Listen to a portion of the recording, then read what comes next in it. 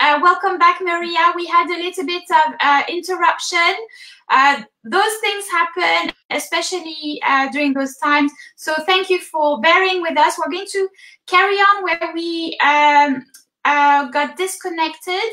We were talking firstly about personal finance. So let me hand over to you, Maria, if you can briefly mention about personal finance to our viewers and to our...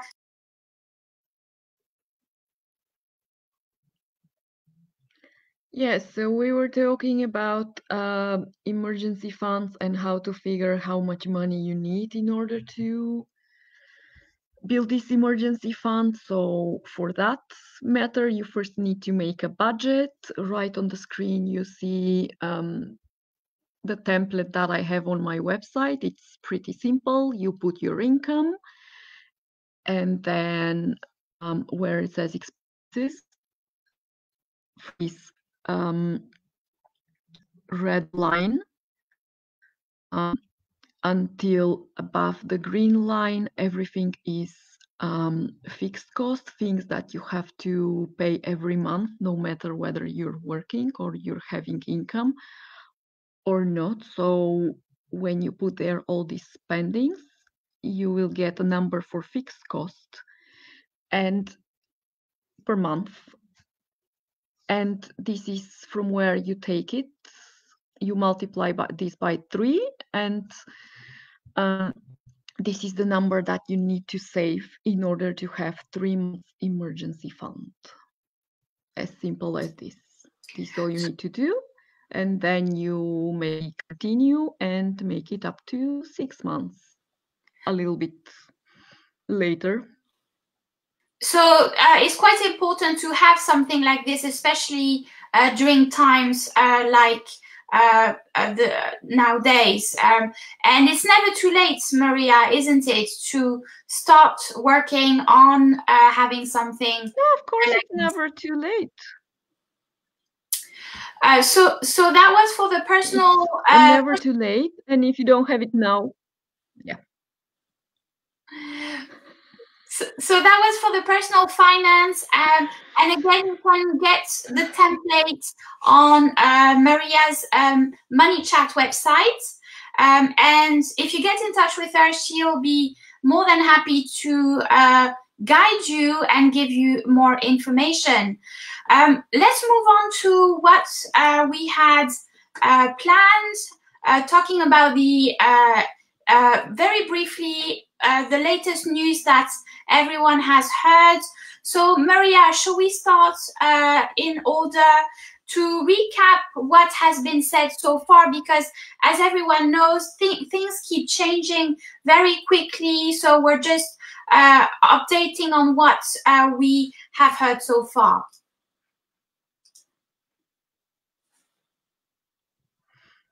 Absolutely. So obviously we had a budget, and 6 days later there was a new budget. And what has been announced so far to help small and mid-sized businesses is actually 4 points. The first one is the interest rate cuts.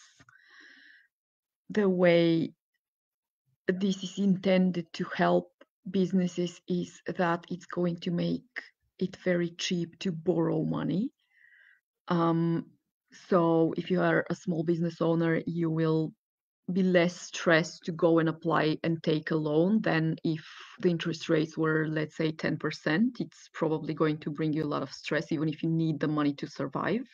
So these very low interest rates are meant to make money more available and business owners less scared to ask and take money. This is the first point. Then the next one is no business rate. In case someone doesn't know what a business rate is, it is a little bit like a council tax, but it applies for non-residential real estate. So if you have a small store or a coffee shop or something like that, you are supposed to be paying business rates. They have been removed for for this year, 2020. How do you get this break of not paying a business rate? Actually, it's going to be reflected in the April announced. Basically, the local government is not going to bill you, so you don't have to apply, you don't have to do anything. If you're eligible for it, you're just going to get it. So that's about the business rates. The next one, government grants for small businesses. It's actually also called small business rate relief. So it's for small businesses that are not eligible for no business rates. The government is going to offer grants in the size of 10,000 GBP. They're supposed to be made available to the local authorities by the government in the beginning of April.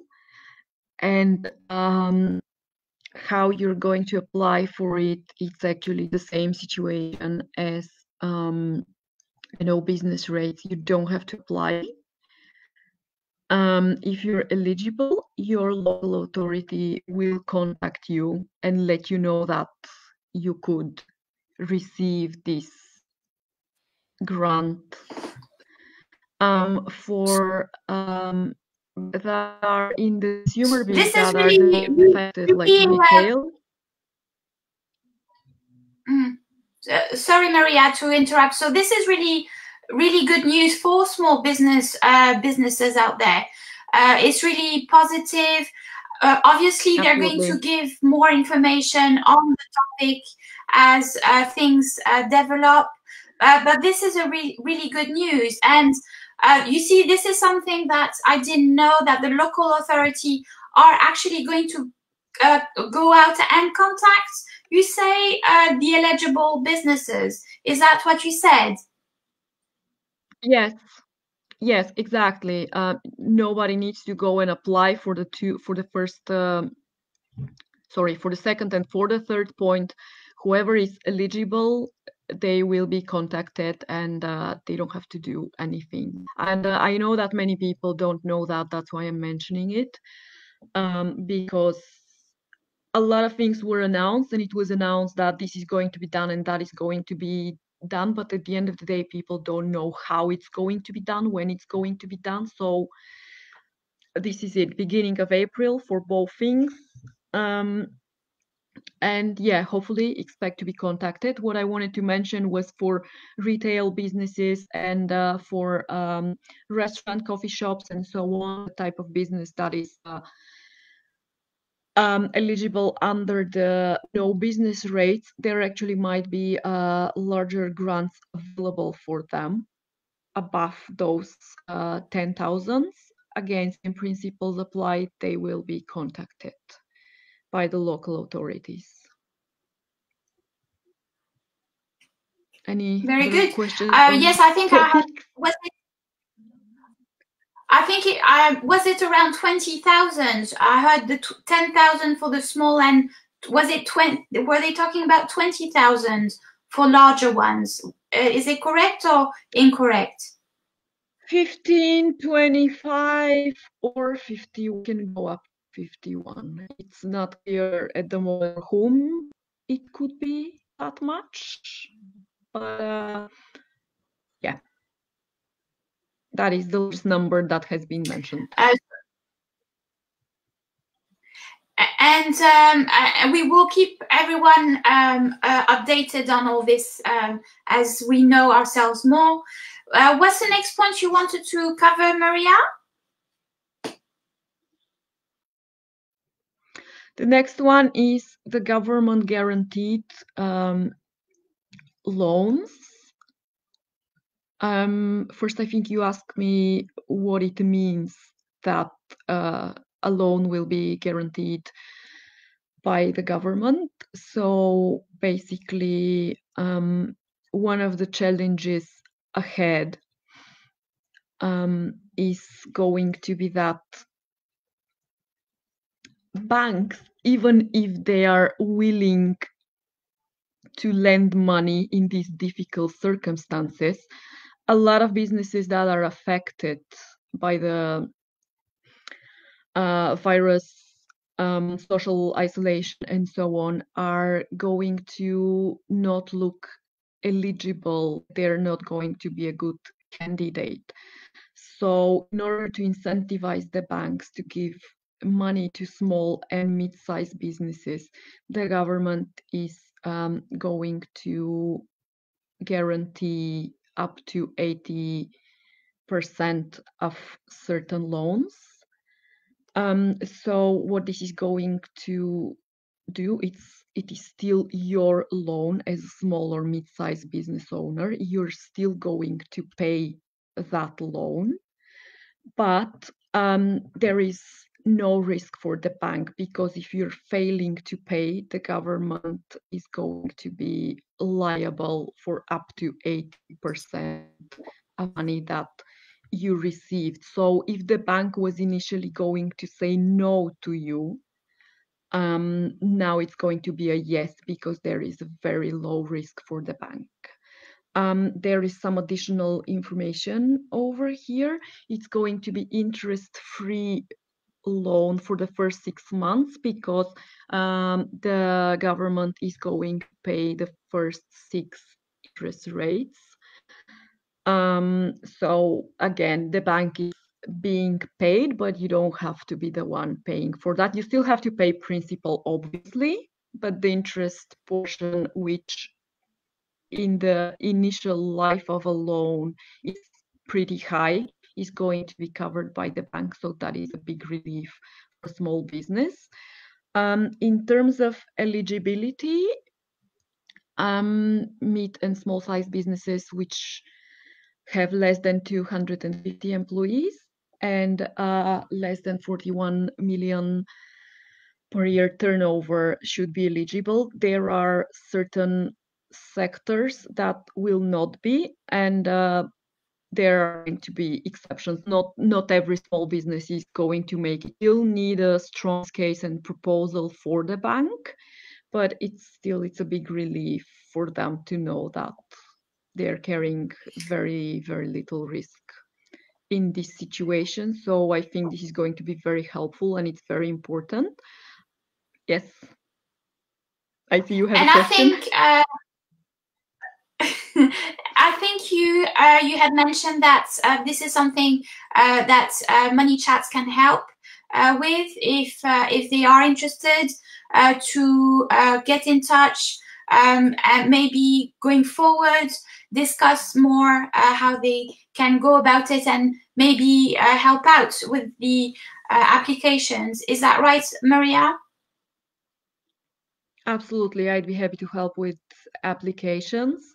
It's still a process. You still need to go through your bank and so on. There are at least 40 banks that are partnering with the government on this project, but it's not going to be one. It's not going to be centralized. So they're all still going to have different application forms, different papers. They're going to ask you for different things.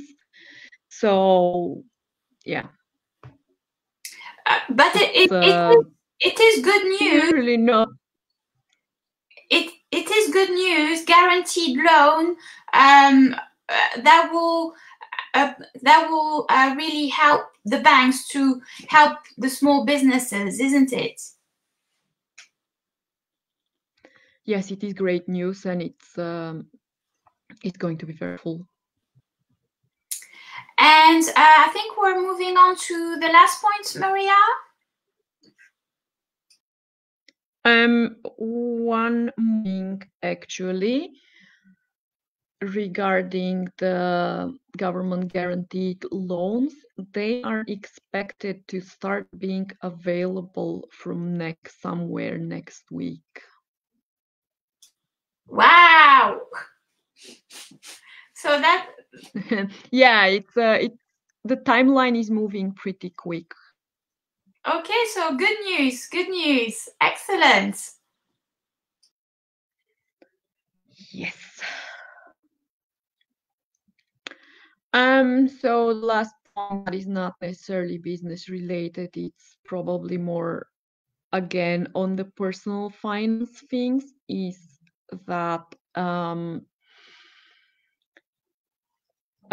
the government has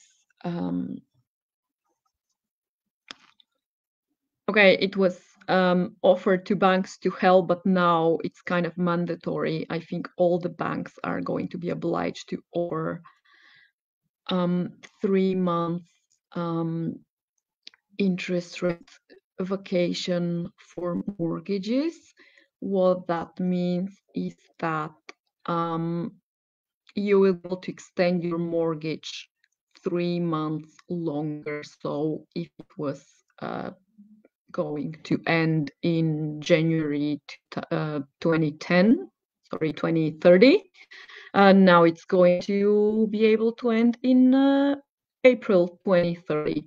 The interest rate is still going to be accrued for those 3 months, but the payment doesn't have to be made in case you're not getting your salary, or in case you're not able to operate as a business.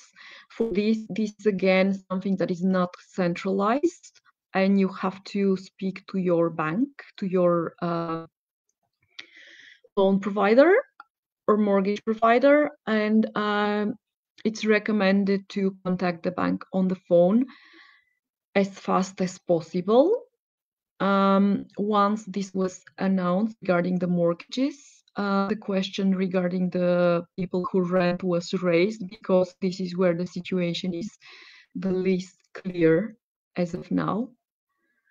So what's happening there is the Prime Minister said that people are not going to be evicted, but it's not clear when, how, what. It's recommended to contact the landlord, and if the landlord is if he mortgage, he can do what we discussed a second ago regarding the mortgage vacation. So question about this, Maria.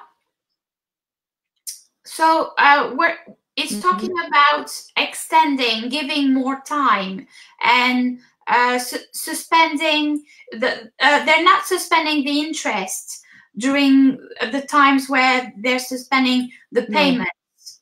So it's just allowing few more months to actually to make those monthly payments.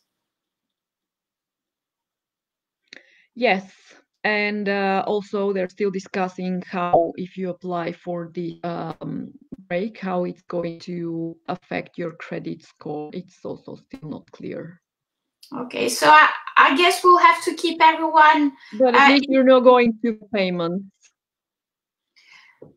Yes, so they have to contact their banks for the mortgage and their landlords for the rents.